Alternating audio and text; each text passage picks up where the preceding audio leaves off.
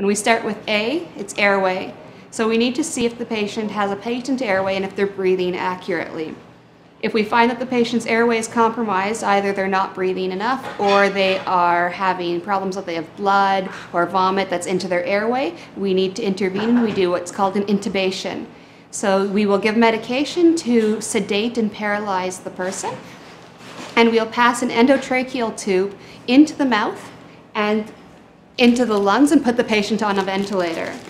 The endotracheal tube has a balloon at the end, and it will be inflated into the lungs, and we will put the ventilator on the end so that the machine will breathe for the person. Once the patient has the endotracheal tube in, we will need to put what's called an orogastric tube in. This tube is going to go into the mouth, down the throat, and into the stomach to drain out any liquid that is coming from the patient's stomach so that they don't vomit it up into their lungs as well.